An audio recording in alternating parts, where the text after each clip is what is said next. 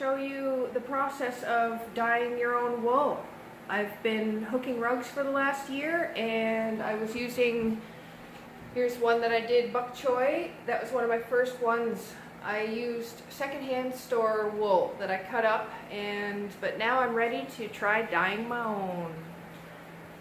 I've mixed up 6 colors using this awesome book that I got from a lady that lives about an hour away. Her name's Hieronymus. She has Ragg Tyme Studio. She made this book herself. It shows how you can take these 3 colors in black and make 56 different shades. These are the samples that come with, so you can decide what color you want to do. I picked these 6, and as you can see there's a number on it. So for example, this one right here, number 17, you mix these colors together to get this and all these different shades. For spoons, I used these old McDonald's coffee spoons. It's 1/32 of a teaspoon.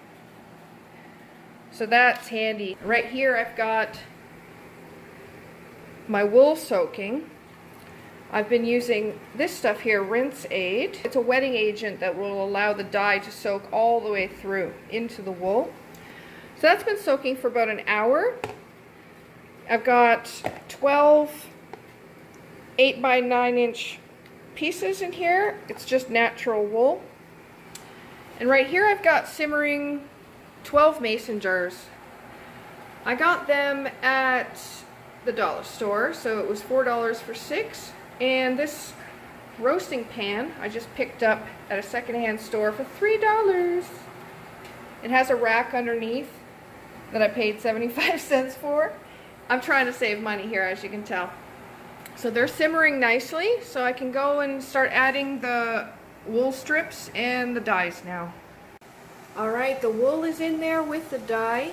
It's simmering slightly, and you can see that the wool is already absorbing the dye. So I'm going to cover it, and in 15 minutes add some citric acid. Okay, so I added the citric acid. I got this for $5 at Ragg Tyme Studios, and it's better to use this, in my opinion, than vinegar. It's needed to set the color so it won't bleed, so it's crucial. And vinegar's a little stinky, and this stuff is clear and super easy to use, so I just put a half a teaspoon in per jar after 15 minutes. And now I'm going to let it simmer for an hour, I think.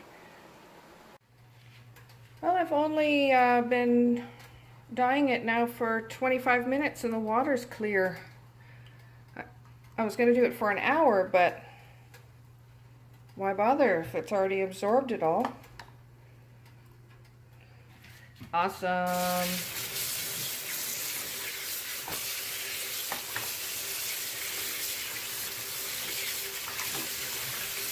Rinsing these babies out. Look at these vibrant colors. That's nice. This red. Wow. So I got 2 shades of everything. The same dye batch. Oh, look at that purple. Okay, I'm going to squeeze these out and hang them on the line to dry.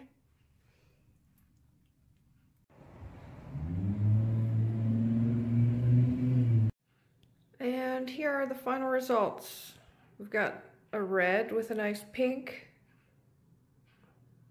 I only went for 2 shades of the 8 choices. So I think it turned out pretty good. This is a nice turquoise. Love that color. And then greens, you always need the greens. Blue's really vibrant. And some orange with a little bit of soft buttery yellow. And all from using this awesome book. So thanks, Ingrid, for writing this book. I was able to dye just following the instructions on here. Her website is www.rugghookingHome.com. So check it out and you can dye too.